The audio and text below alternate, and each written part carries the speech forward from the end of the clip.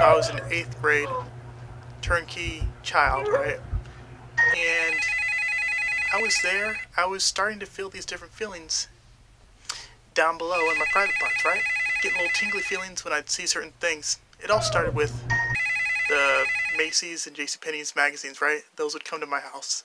And I'd get excited. I'd like look at those magazines.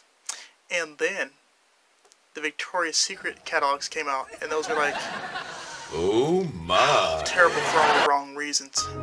So I look at those. But the internet, right? We had super slow internet at home. It was like that dial-up landline internet. It was like super slow. This is before 5G, 6G, and even 11G. Alright, so this was like super slow. It was so slow that when you're like downloading pictures, it would like scroll from the top. Like that's how slow it was. It wasn't like a complete picture. You'd wait like maybe 5 minutes for one picture. So anyways, I'd come home from school. I was dropped off and I was there. And typically my mom wouldn't get home till maybe like 5:30 or something like that, right? And typically she'd call me to let me know that she was coming home. This one time, it was like 2:30 in the afternoon, alright? I've been on the computer for like the longest time, just downloading all kinds of smut, you know, bikini pictures, naked pictures, anything I could get my hands on. I was just like, oh my. And with I wasn't using this brain at all. I was using my penis to think, alright? So I was downloading everything and anything I could think of. I wasn't really studying every picture. It was just like going crazy. It was like the dopamine was firing off. And I must have downloaded no less than like 1,500 pictures on this computer. And of course, from that one situation, the family computer got a virus that came. The computer was not working so well after that.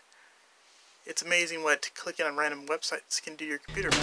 Anyways, so I'm there clicking away. It's like, you know, eyes are all like bloodshot because I've been on this at least 2 hours by now. So, bloodshot, and the funniest thing happened.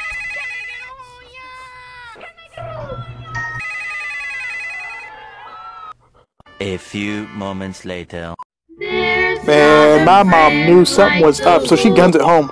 I'm just over here like, yes. She's like,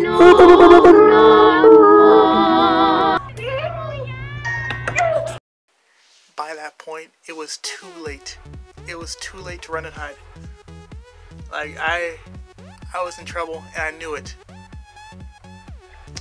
So, sure enough, Mom comes home, and because I did not answer the phone, she knew something was up.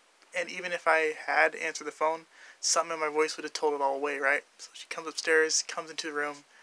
I look back, I'm like... Our eyes connect, and my mother knew something was up. She walks over to the computer, and... Be honest, babe. It's porn, asked right? me what's going on and stuff, and I was like... Porn? What's crazy stuff? Just pornography? Looking at stuff, and she was super disappointed at me. I was super ashamed and guilty